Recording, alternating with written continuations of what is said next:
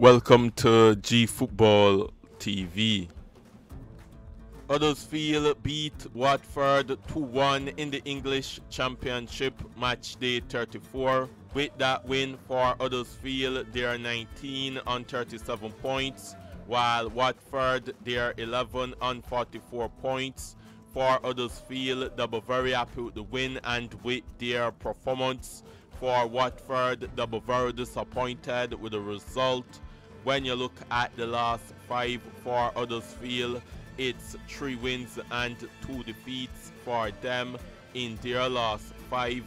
When you look at the last 5 for Watford, it's 1 win and 4 defeats for them in their last 5.